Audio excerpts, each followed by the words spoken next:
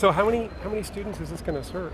This is going to serve 1,700 students. 1,700. And that's about what the other schools do as well? About the same size? Yeah, about the same size. Yeah, my school in Barranquilla serves 1,800 students. And what? We have 7,000 students total right now, and this is our 6th school. But we're also building early childhood development centers around the country. We have currently 7 centers working properly, and we're looking forward to building 17 more. So by year 2016, we'll have around 20,000 students under 5 years old, plus our 7,000 students that we serve in these schools. By next year?